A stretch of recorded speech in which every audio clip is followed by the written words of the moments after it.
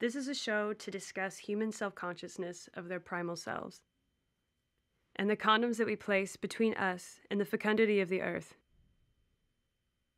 My name is Margaret Wingard, and I would like to invite you to my first solo exhibition.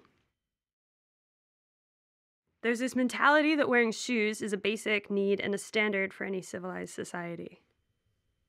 But this could also be seen as an ethnocentric bias. That physical separation between skin and ground creates a mental and spiritual disconnect. The earth then becomes something that we walk on rather than something we are a part of.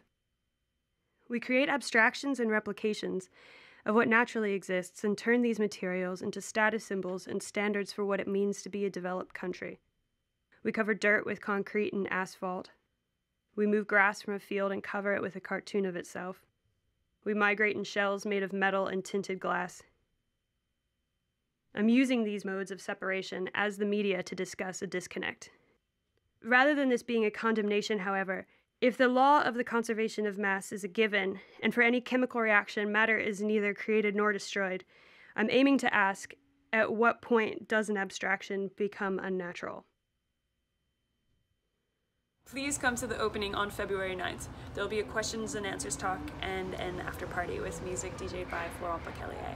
This is by far my most ambitious body of work to date, and any bit you were able to contribute would go far with production costs and preparing the space. I'm creating sculptural abstractions of car body parts, rugs, an altar, using turf and tinted glass to make paintings, and creating metal replicas of paintings.